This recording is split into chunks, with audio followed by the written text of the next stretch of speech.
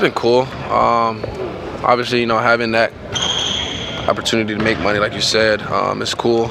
But I kind of want to not just make money. I kind of want to do it in the right way. So I'm partnering with the health alliance, the vaccine stuff, persuading people on that. Going to the youth club, talking to those guys, those younger kids in the community. Just trying to just do the little things, my part.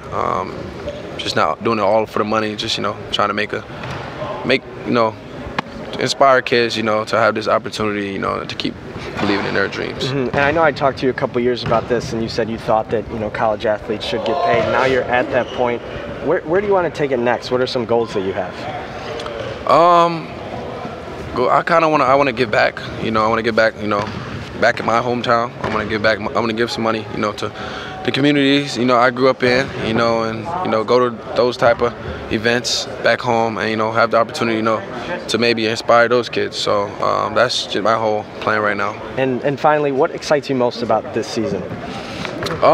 Being back in here, with full arena, Orange Crush, that is the one thing that I love about, playing in here, is having Orange Crush behind our backs, just having this place, at max capacity. So I'm very excited, to suit up, obviously one more time again, yeah, I'm very excited. Awesome, thank you, Trent. 5 years ago, you and DeMonte walked into a program with the new head coach that needed some work to get back on level footing. How far have you guys come with this program? We came far. I'm so, it's ecstatic, to be a part of this program, to be a part, of the change, to help, build this program, to a winning program, to get it back on, on the map.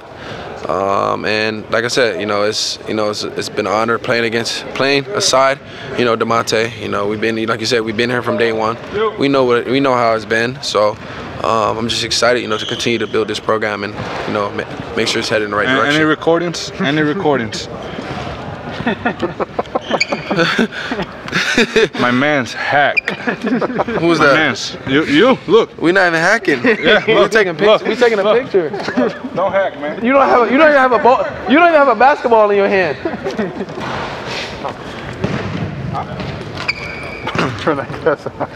What's the biggest thing you learned about yourself over 5 years and getting this back up? Sacrifice. Obviously being one of those guys that can score the ball. Coming in as a freshman, but as we our team got better.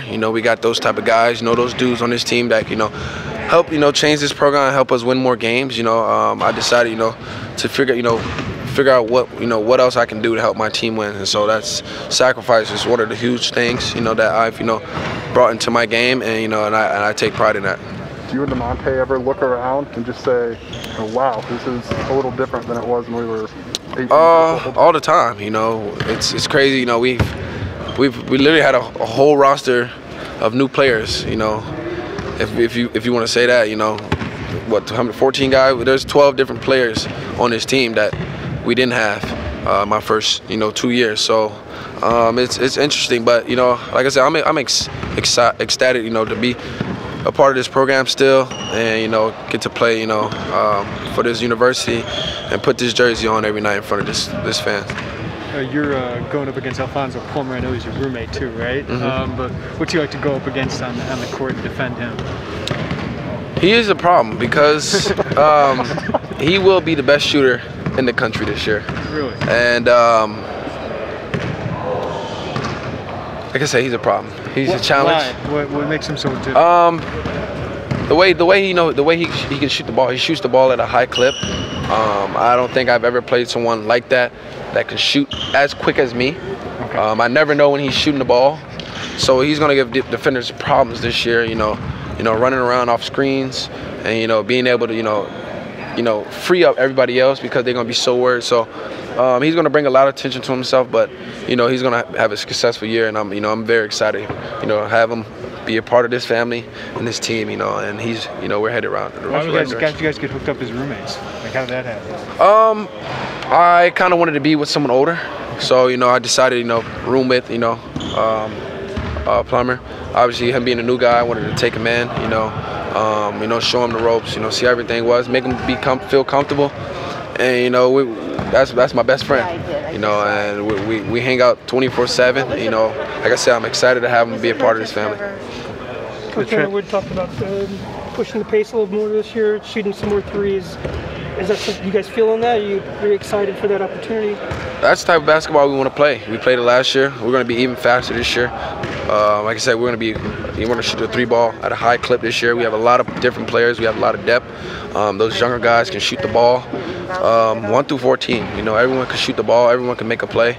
And so, like, we're going to play really fast. And, you know, I'm excited for that. And I think it's going to be very good for us. Hey Trent, on the NIL front, I know you were preparing for July 1st to happen. Just have the last 3 months kind of gone as you expected, or were there any surprises to it, or? It kind of blew up. You know, obviously me, I have someone I work with. You know, he's very special to me. My guy, he helps me. You know, obviously with the back end, you know, because you know he knows more people. But it blew up. You know, I didn't expect it to happen like this. It's moving really fast, and it's, you know, I'm very excited because it's a huge opportunity for me, you know, to put money in my pocket. You know, to maybe, you know, book some flights for my family to come down and, you know, get them here. So it's exciting. So, and you know, I'm going to continue to, you know, take full advantage of it. You know, and use that, you know, that opportunity in the best way. Did you always intend to, you know, use it in the other way as a platform to talk with kids, to give back? I mean, was that always part of the plan? It always was. I always wanted to do something like that. You know, just knowing where I come from. You know, I know how hard it is. You know, growing up in, you know, certain communities where, you know, you don't have these type of opportunities. So, you know, being able to, you know, go in those environments and, you know, give back to kids, you know, speak to them and just, you know, continue to inspire those kids to continue to believe in their dreams. It's important, and, you know, and I hope, you know, I can, you know, what I'm doing, I hope it, you know, it continues to help these kids, you know, live their dream. How has it changed life, NIL? Like, how has it changed your life, like, day to day? Oh, it hasn't changed my life. My life's the same way. It just puts a few more dollars in my pocket. I still got to come in here and practice. Still got to go to class. Still got to do everything I was doing before. All I do is just have a few more dollars in my pocket. So, yeah. Has it been a huge benefit for you guys? Like just how big of an impact has it made for you? Like I said, I mean, other than putting a few more dollars in my pocket, you know, and using my, you know, my NIL opportunity in the right way, that's about, you know, all it has done for me. But also, you know, it kind of, you know, I'm building my brand, I'm marketing myself in the right way, and I just got to continue to take advantage of that, you know, and do the right thing. Some guys